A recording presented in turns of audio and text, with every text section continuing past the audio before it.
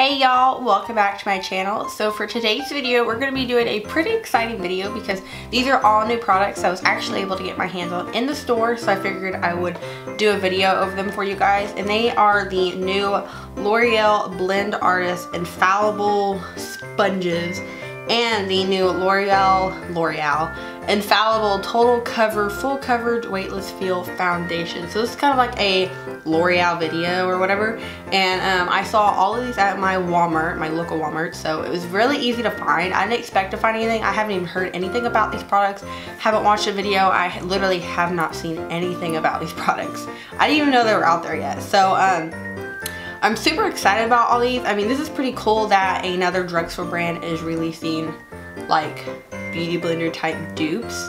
So I'm really curious if they're good or not and everything, and also with the foundation. So let's just go ahead and jump straight into the video. So the first thing we're going to kind of talk about is just the sponges and the foundation, the price range, the shades, just different things like that, so we can understand it all more. This foundation at Walmart was like $10.97. You know how Walmart prices are. That way it ended in like 97 cents. But this was $10, and I'm not too sure if it's going to be the same price everywhere else. I have it up on Amazon right now and it shows it's $10.99. I'm not too sure about Ulta or any of those other places because Ulta hasn't even got any of this stuff yet. I haven't seen it there. But it looks like the foundation comes in about like 10 to 13, 14 different shades. Has buff beige, creamy beige, sun beige, caramel beige. I mean, has quite a bit of colors, so it will actually help with everybody's skin tone. It won't just stick to one person's skin tone, which is, very helpful because you want a wide variety of colors. So this is obviously, what it says. It's a up to 24-hour foundation wear. I have this in 301 Classic Ivory. This is, the L'Oreal Infallible Total Coverage Weightless Coverage Foundation. It says it has a natural finish, lasts up to 24 hours. It's a high coverage foundation, so full coverage, and the texture is air light. So lots of claims on this. It says Pro Face and Body Foundation, so you can use this on your body. Ultra lightweight seamless coverage. Use everywhere, face, neck, arms, and legs to cover imperfections and even skin tone. That's the foundation claims. And as far as these little sponges go, these were all $6.97. So very reasonably priced sponges, because $6 for a sponge is, very great compared to like a $20 beauty blender. And my boyfriend actually pulled this one out already, and I felt it when he pulled it out because he was curious. And this one, I haven't touched the other two. This one, oh my god, the texture of this thing is seriously really similar to the beauty blender, because I was actually squishing the beauty blender and squishing this one next to it, and this actually seems softer than the beauty blender. I was kind of surprised, but it all comes down to how it applies. So for the three sponges that I did get the Blend Artist Foundation Blender. So it's in that, the typical foundation shape sponge. Then I got the concealer blender. This is kind of like the same shape as the Real Techniques, the little purple ones, except it doesn't have a flat edge. Oh, it has a little bit of a flat edge, but the Real Techniques are a lot smaller than this one. And then I got the contour blender, and this is kind of like oval shaped and flat on the sides. So we are going to apply foundation, concealer, and cream contour today, so we can try all of these stuff out, and obviously the foundation. So the only thing I had done on my face this morning, washed it. I did a scrub with it and applied moisturizer, but other than that, I did not do anything else with it. So I'm just going to pull my hair back. And I did get this headband from Target. I thought it was like the cutest freaking thing with these little pom-pom balls on it. I just thought it was really cute. So we're going to start with the foundation, and I'm not going to prime or anything like that. I honestly just want to see how the foundation is. So the claims of the first little purple sponge right here says it delivers ergonomic control, provides even and easy application, and to be used all over the face. It just says apply a small amount of foundation onto blender, bounce all over until the face is desired. It doesn't say anything if you're supposed to wet it though, but I mean, I would wet it and just kind of want to see what happens, because it's kind of creepy that you wouldn't wet it. But as you can tell, it is really squishy. I mean, there is some density of it if you get into the center of it, but it's still extremely squishy. But yeah, I'm gonna go wet this thing and we'll be back. Okay, just wet it, and this thing got freaking huge. I mean, I didn't expect it to grow this big, but it is huge and it is so soft. Like compared to my beauty blender, I normally keep it back there, but this isn't wet. The density, like the feeling of this compared to just like a non-damp beauty blender is insane. This thing is so freaking squishy and it's so air-like. It's just, it feels like a cloud. It's kind of weird, but it feels like a cloud. So I was not expecting it to be this good. Honestly, I wasn't, because you think of like drugstore sponges and it's only like a hit and miss. My favorites are Real Techniques ones, but wasn't expecting too much from this little guy. So first thing I'm going to do is squeeze some out in the back of my hand, and it's not like a pump or anything. It actually has this little like pointed end of it. So I'm just going to squeeze a little bit of product out. If I can get some out. Ooh, Jesus Christ. Okay, so right away, the consistency of this is very moussey. It actually reminds me of the Maybelline, the Dream Wonder foundation. I think that's what it's called. The one that they released their own little beauty blender sponge thing with. But that's what it reminds me of. So, ooh, this is weird. This is it's very airy. Feels like it's, like when they say lightweight, it feels very like kind of moussey, I guess I could say. So I'm going to dot this all around. I'm not too sure how they say this is going to be full coverage because it's so light, but I have some acne right now and I guess it's a good tester. So I'm going to take the bottom of it because that's normally what I used to, you know, bounce out everything. So I take the bottom of it and start pouncing. Wow. Okay, this is nice. Really like this sponge. It doesn't require a lot of like pouncing motion. I hope this color matches me though, because it's kind of looking a little light right now. And I don't even think that's the fairest shade. I think there was a fairest shade underneath that. But the sponge doesn't require a lot of bouncing. I'm just bouncing it and just moving the product around. I'm not really having to drag and pull at it. L'Oreal maybe has something going on right here, because this is pretty cool. I've been really excited about doing this. I bought like the sponges and the foundation like 2 or 3 days ago.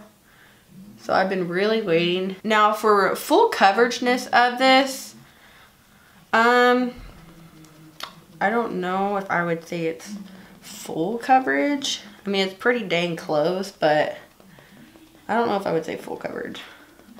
Just because I have a lot of other full coverage foundations that are like legit full coverage. I'm gonna have to bronze up too because this foundation is freaking pale. I wasn't expecting it to be this pale. But this sponge is nice. I'm really loving the sponge. And it doesn't really suck up too much product. You just get the product from bouncing on it. So after looking, yeah, this is way too light for me. I don't know what I was thinking, but like the color inside of this tube does not match. This is like freaking white. But I'll just have to bronze and make it work. But once I looked into the mirror and looked at the foundation, you definitely can tell that it is kind of more sticking to my dry spots. I have a little bit of dry patches right here around my nose right now. And it's just from, I had acne medicine on there last night and it dried it out. But I don't think it's full coverage. I think it's probably medium to buildable full coverage.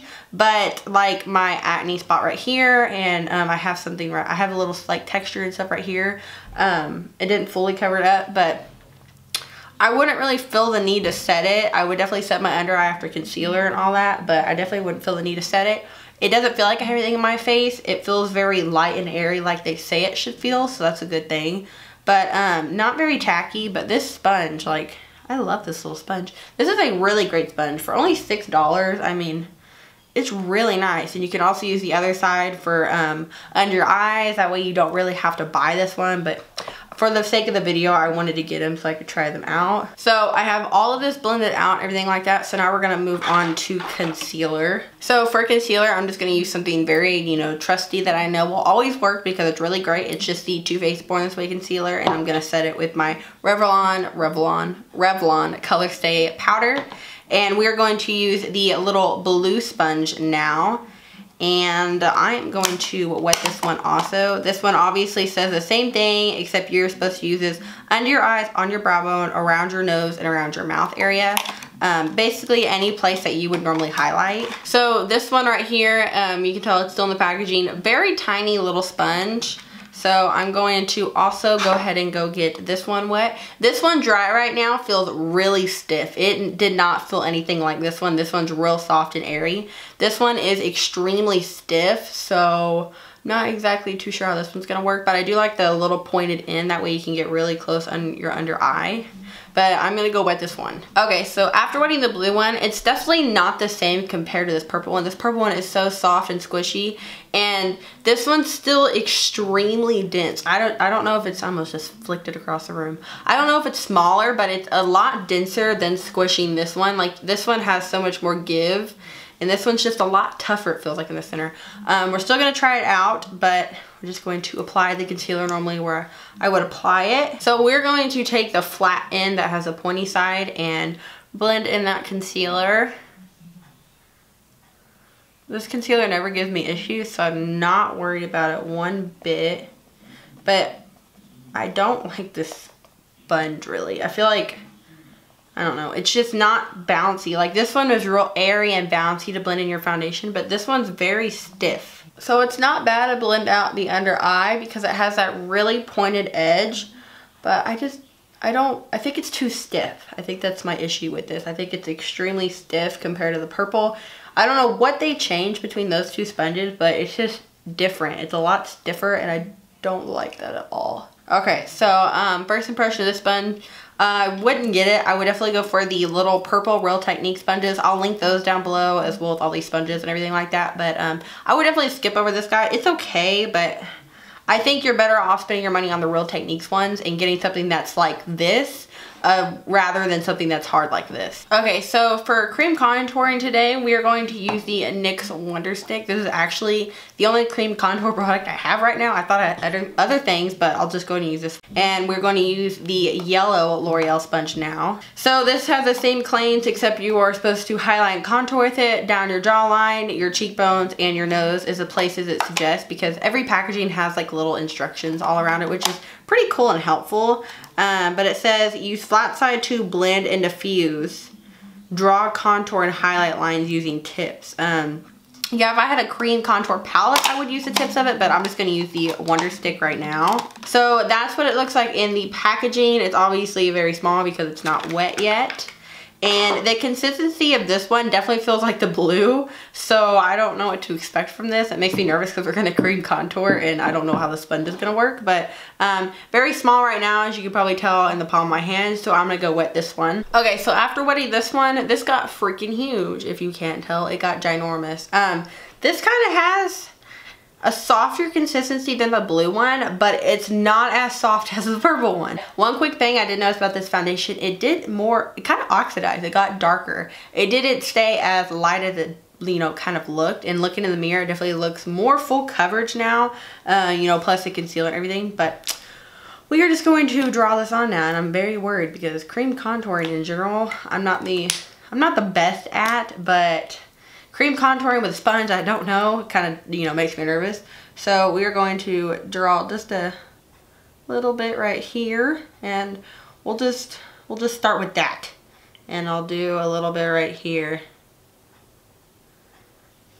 Okay, we'll start with one side because I'm already nervous as it is. Okay, so it says use a tip to apply it and use the side to blend it out. So we are just going to blend this out. Whoa, okay. I don't know if it's just me, but it's removing my foundation. Okay, that was weird. I don't know if I don't even see it anymore.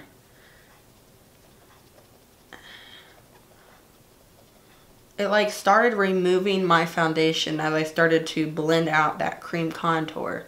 Okay, that was weird. I feel like the cream contour didn't even show up, but okay, we'll try a little more and see what happens. Okay, so I'm just going to pounce. Like, it's blending it out, but I don't know how I feel about it. Like, it's not bad, but I don't know. I'm just kind of like mixed. Let me finish the rest of the cream contour. All sketchy.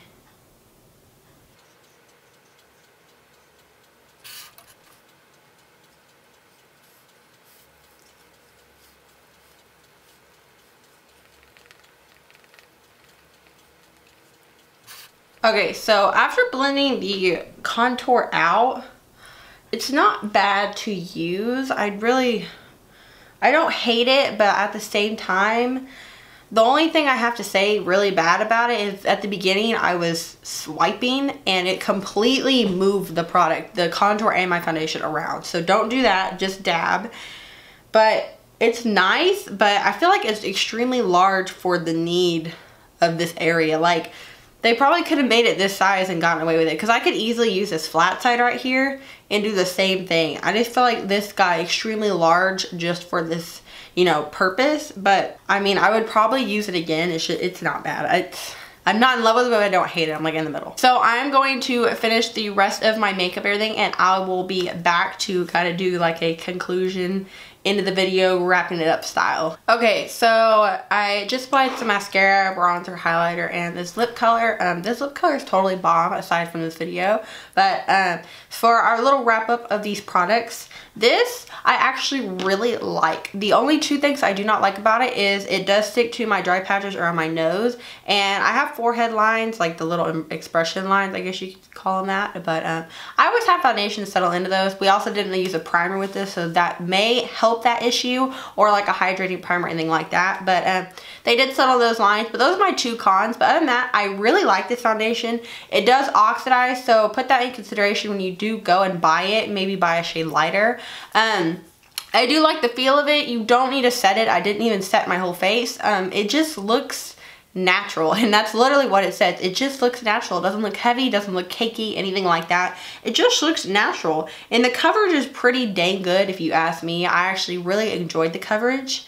So the foundation definitely gets 2 thumbs up, and I will repurchase it again after I do finish it up. As far as these little guys go, this purple one I am absolutely in love with. I really enjoyed using this. The softness of this is actually insane, because to me it seems softer than a Beauty Blender and the Real Technique sponge. But I will always rebuy this as long as they keep making it. I actually really enjoy this. The blue one, not so much. It was okay. I will use it because I did spend the money on it, but I don't really care for it because it's so stiff, and you know, your under eye is a very delicate area that you don't want to, you know, tug and pull on too much. And this one I definitely felt like I had to really pounce to get it to move, which I didn't appreciate, because this one was the completely opposite. Now this awkward little guy right here, I would not buy this to begin with if I knew it was going to be like this. I think it's way too large for the area that they suggest. You know, I made it work, and it does work, it does its job, but I think the size could be smaller for one, and it could be a tad bit softer. Like, it's soft, but it could be softer. Every sponge could be softer. But those are really 2 complaints. But if L'Oreal, if you're watching this, which you're probably not ever going to, but I would cut the size of this thing down like half probably. It's a lot easier to move around and maneuver that way. And I think that would also help a lot with just blending in general, and to dab and not swipe. That was the other thing. So I really hope you guys did enjoy this video. I freaking loved testing out these products, these sponges and that foundation. It really was fun because it was all new stuff from L'Oreal, and it was just, I don't know, I like testing out sponges and new foundation, especially when they're like together from the same brand. It just makes it more exciting. So I will have the sponges and the foundation linked below wherever I could find them, Amazon or Walmart. I think Walmart may have all of them online, or I'll find them on Amazon and link them down below. And just make sure to check there. Give this video a big thumbs up before you guys leave, and subscribe so you don't miss out on any other of my videos. And I really hope y'all guys stay tuned, because I have a lot of exciting videos planned and just collaborations, and it's just gonna be fun stuff. So I hope you guys do subscribe, and I will see you guys in my next video. Bye guys.